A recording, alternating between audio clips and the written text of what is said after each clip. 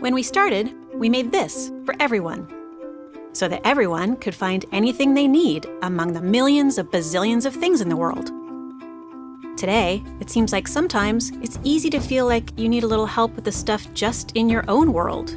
Your photos, phone, videos, calendars, messages, friends, trips, reservations, and so on and so on. Wouldn't it be nice if you had some help with all that? Wouldn't it be nice if you had a Google for your world? That's why we're building the Google Assistant. Hi, Amy. How can I help? You just ask it what you need. Okay, Google, what do I have to do today? And your assistant understands and helps you out. You can even carry on a conversation with it. How long will it take to get to downtown Chicago from home? Here you go. What restaurants are there? Book a table at Cortino Restaurant. Sure. And the assistant is always there for you. So if you're on the road, you can ask it where to fill up. And if you're at home, you can ask it to play some music.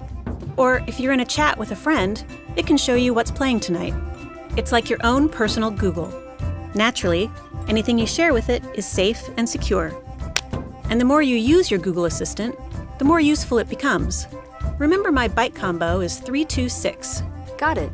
And soon, you'll be able to access it from all sorts of places, so it will be everywhere you are. We made this for everyone.